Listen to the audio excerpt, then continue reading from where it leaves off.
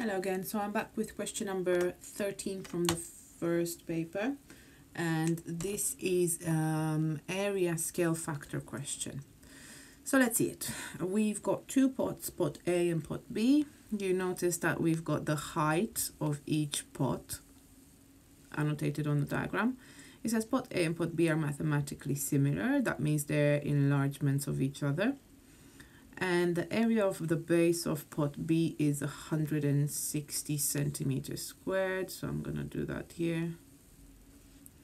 And I want to work out the area of the base of pot A. So first step we have to do is work out what's the linear scale factor. So the linear scale factor we work out by doing what's one linear side. So I have to make sure this is a height. Right, so it's linear. It doesn't have 2 or 3 dimensions. It's not an area and it's not a volume, so it's a linear unit. So I'm gonna do what's the side, what's the height of the big pot divided by the height of the small pot. So it's 10 over 8. I'm not taking any chances. I'm doing it in my calculator. So that's 5 over 4. Also known as 1.25. So this is the linear scale factor. What we're looking for though is the area scale factor, because we're dealing with areas in the actual question. So the area scale factor is equal to the linear scale factor squared. So the area scale factor is going to be 1.25 squared.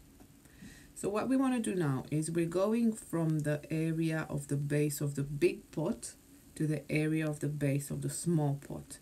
This means that we're going to be dividing by our scale factor. So that's a division. If we were going from the small pot to the big pot, then we'd be multiplying by the scale factor, but we're not. So the area of the base of the big pot divided by the area scale factor. So 1.25 squared, mustn't forget the squared. So in my calculator, of course, divided by 1.25 squared equals 102.4, which is our final answer. And we're done. I'll see you in a minute for question number 5 on the second paper you guys got to practice. Bye.